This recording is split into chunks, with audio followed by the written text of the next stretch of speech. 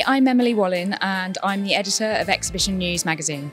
We're here at XL London today for One Day at Christmas. Here at the NEC Birmingham for one of our 3 One Day at Christmas events. After 2 years away, it's so great to be back to welcome locals from the community to enjoy singing, dancing and Christmas dinner. Can't wait.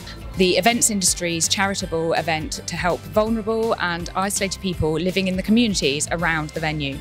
This year's event is taking place at XL, NEC and the SEC in Glasgow. So across 3 separate venues, hundreds of people are being given a free Christmas celebration, a party, events, entertainment, Christmas dinner and a whole bunch of good cheer. When people are worried about their fuel bills and paying for food, being kept warm, come somewhere like this, where not only warm, they're well fed, they're having good fun, and it's supported by so many voluntary organisations across the borough. They have a lot to offer, they have a lot to say, they have a lot of experience, and it's good to tap into that and speak to them. The ones I've met so far are lovely. They've got some very good stories, which are really nice. I've had a great time.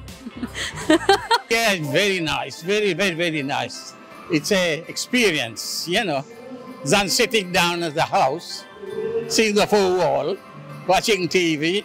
This is the best one. And it's been lovely tonight. The food's been lovely, the people have been great. Daytime.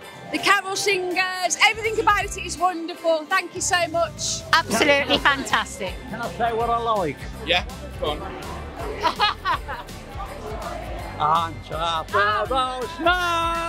To actually run it across 3 event venues on the same day, I think is terrific.